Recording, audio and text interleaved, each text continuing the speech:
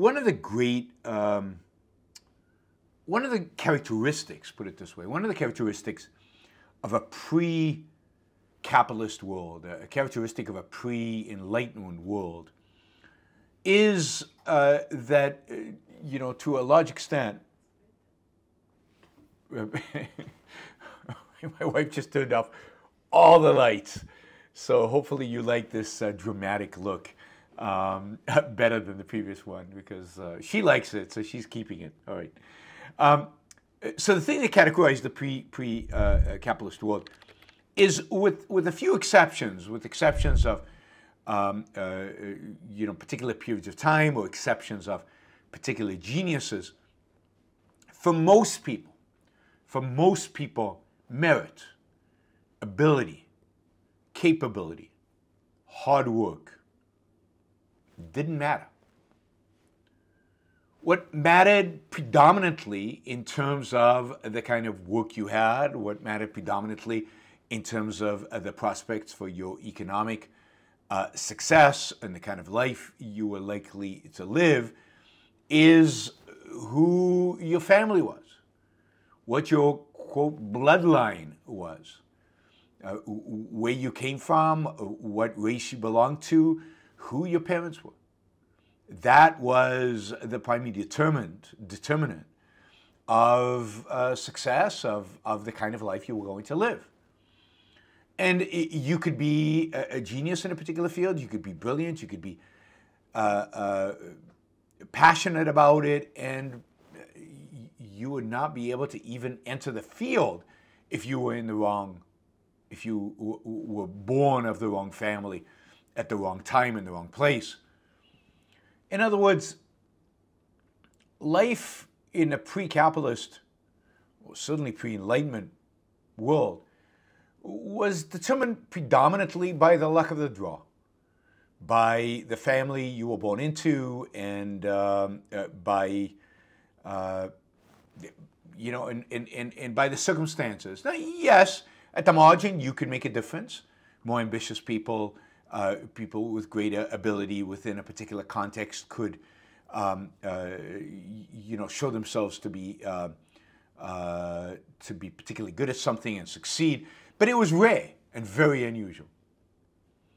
I mean, I tell the story of Leonardo da Vinci because I think it's fascinating. You know, during the period in the Renaissance when Leonardo da Vinci was born, men were basically did what their father did. Almost everybody did what their father did. There were some exceptions, and as I said, you know, if you showed extraordinary talent like Michelangelo did, and you happen to be in Florence, and they happen to be a patron of the arts like the Medicis were, and your father was open to this and willing to do it, you could be sent to work in sculpture, even though Michelangelo's father was not a sculptor. But for the most part, for 99% of the people, you did what your father did. You basically joined the guild your father belonged to. The extraordinary thing about, you know, the Leonardo is that he didn't, and that he ended up being what we consider a Renaissance man and doing all kinds of things and super interesting things and living a super interesting life and being an amazing world-changing artist and being an engineer and being a consultant to rulers and being an engineer and being an architect and doing all kinds of military engineer and a military tactician, doing all these kind of things. And part of the question is why? I mean, Leonardo da Vinci's father was a notary. Well, the reason is that Leonardo was a bastard. He was born out of wedlock, so that he did not have to, he could not indeed become a notary. The guild would not accept him because he was an illegitimate child. So in those days, you had to be an illegitimate child to have the freedom to pursue your talents, to pursue your skills, to pursue your particular genius, to pursue your interests, your passions, your values. If Leonardo had been born a legitimate son of his father, who knows what would have happened. Now, one would like to believe that he would have expressed that genius anyway and broken out anyway. But he might not have. He might have been stuck being a notary. 99.9% of people were stuck being whatever was determined for them to be. Their life was indeed determined by their social context and by their genes, not so much by their genes in terms of dictating their behavior, but by their genes in terms of their heritage, in terms of who they were. Aristocrats, if you were born an aristocrat, you had one path of life. You were born a peasant, you had another path in life. You were born a blacksmith, you had another path in life. And one of the great achievements of capitalism is the shattering of that. Now, the shattering takes a long time, and it doesn't happen all at once, but it is shattered. By the 19th century, it doesn't matter who you are born to. It doesn't matter what your family is, or at least it matters a lot less in places like England and certainly in America. It doesn't matter at all who you were born to. It's what you make of your life that matters. It's what you do with your talents and skills that matters. Think about the injustice of a system where your fate is basically determined by random, luck. A system where your fate is determined not by your choices, not by your passion, by your energy, by what you focus on, but by things that are completely outside of your control. It's a deterministic world. It's an ugly world. It's a dark world. And it's a world in which those people with ability, those people with a genius, those people who could do extraordinary things are completely stifled and limited and live shadows of lives because they never get to express their true ability. They never get to express what they're capable of. They're never able to live up to their full potential. How sad. And this is humanity for 100,000 years from the beginning of mankind until about 250 years ago. We were constrained and limited to what society was willing, what people in society, what our rulers were willing for us to do, and to the family from which we were born. And it's tragic and sad and horrible that people had to live these kind of lives. And yet, most of humanity, all of humanity, overwhelming majority of humanity lived exactly that type of life. Again, capitalism broke that. Suddenly, individuals were free to pursue the life they chose. They didn't need to ask permission. Their chains were broken. It didn't matter if you were born an aristocrat or a peasant. If you were good in math, you could become a mathematician. If you had an idea for a new product, you could become an entrepreneur. You could become a businessman. You still faced, let's say in England, you still faced some barriers if you weren't from the right families, if you didn't have the right accent, if you didn't go to the right schools. But the beauty of the 19th century is those barriers were starting to be shattered. They were breaking down slowly but systematically. And indeed, I'd say by the late 20th century, early 21st century, many, if not all, of those barriers were gone. It's true that in the 19th century, if you were black, you still faced barriers. Well into the 20th century, that was true. But by the early part of the 21st century, those barriers were being shattered and broken down and gone. If you were a woman, suddenly you faced barriers throughout all of human history. You were relegated to a particular duty, a particular responsibility, and you couldn't deviate from that. If you wanted to paint, if you wanted to write, if you wanted to be an engineer, good luck. None of that was possible. Until in the 19th century, slowly this gets eroded. In the 20th century, it gets eroded fast, and one could argue that today those barriers don't exist on women. They can do whatever they want.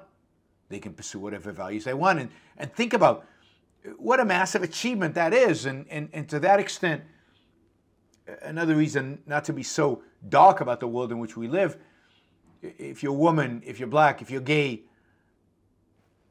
you know, in many respects, there's never been a better time to be alive. You've never had so much freedoms, but that's true of most of men as well.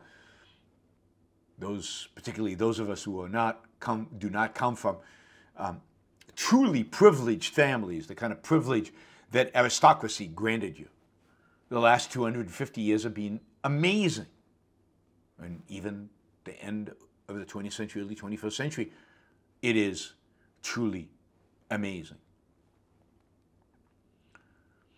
And that is because we are treated as individuals, and therefore our abilities, our talents, our genius, our merit matters.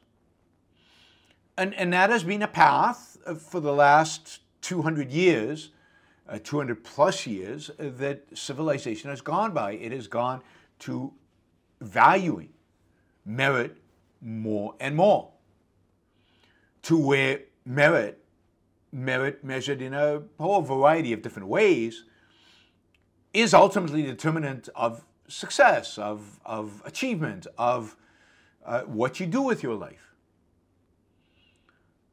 Ultimately, the idea of merit is the idea of individualism, the idea that you're rewarded based on your individual effort, talent, ability, merit.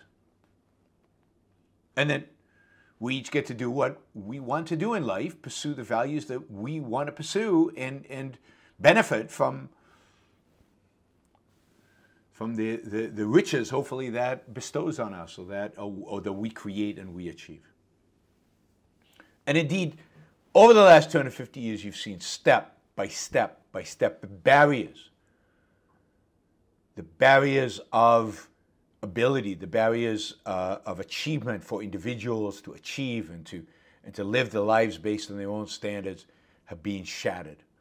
And the old view of you are your genes, you are your heritage, you are your father, whatever your father did you have to do, you're determined by your sex, you know, if you're homosexual, you're out. All of those are gone, or were gone. And what we were achieving with a lot of, again, with a lot of challenges and a lot of inconsistencies, granted, what was slowly being achieved was a true society of individual liberty and of people rising to whatever level they could achieve based on their own ability. A society of ability, a society that celebrated and rewarded ability. There's a story from the city of London. You know, Wall Street is a good example of this. I mean, and we'll get the city of London in a minute. It used to be that in Wall Street, you know, up until the 1980s, investment banks run by Jews, for example, were looked down upon. They were second-class investment banks. They didn't count for as much. Well, that was shattered in the 1980s with Drexel Burnham and ultimately Goldman Sachs becoming the premier investment banks in the world, and taking out the kind of the old stuffy, semi-aristocratic, you know, white Protestant, I guess, ethic of Wall Street that celebrated particular people and admitted particular people. That was even more so in England. And if you go back to England, into the city in England, investment banking in England, investment banking is different than banking. It's mergers and acquisitions, it's advising companies, it's taking companies public. It's a very, used to be very, very stuffy old boys network, very male, very white, and very, in England, having the right accent and wearing the right shoes and knowing and wearing the right tie and knowing, you know, and really having the right accent may be more important than anything. And if you didn't have one of those things, you just weren't part of the boys network, you weren't part of the club, and you were never, you could never join kind of the inner circle of the city. Well, in 1970, Goldman Sachs opened an office in London, in the city of London, and started hiring people based on only one criteria. Only one criteria. And that criteria was ability. They didn't care what race you were. They didn't care what your background was. They didn't care what neighborhood you grew up in. They didn't care what school you went to. They didn't care if you're a woman or man or gay or not.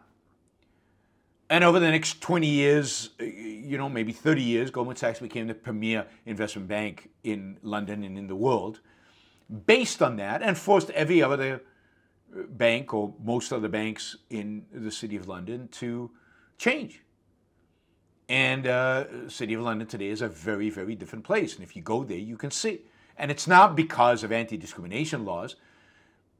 It's because it's just not very profitable in a competitive market to not hire the most talented people.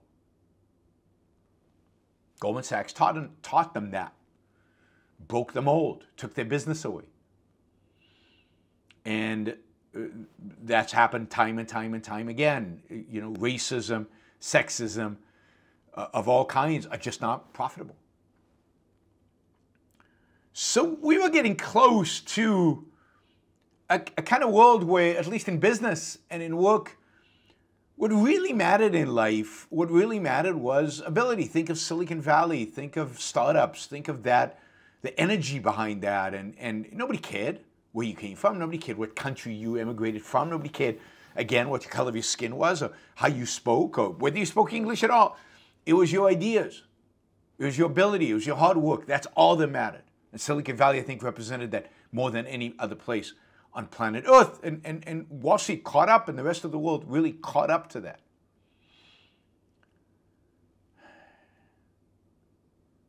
And then it seemed like the old devil from the pre-enlightenment, from pre-capitalism, it never dies. It always tries to resurrect it. It always is resurrected. It always comes back. And I think it doesn't die, and it always resurrects itself because it's never been actually philosophically, ideologically crushed, stomped upon, demolished, really, until Ayn Rand. And it always comes back, whether it's to each according to his needs, from each according to his ability, right? From each according to his ability, to each according to his needs, right? To hell with merit, at least economic rewards should be distributed based on need. And socialism and Marxism has been alive and well and an undercurrent throughout.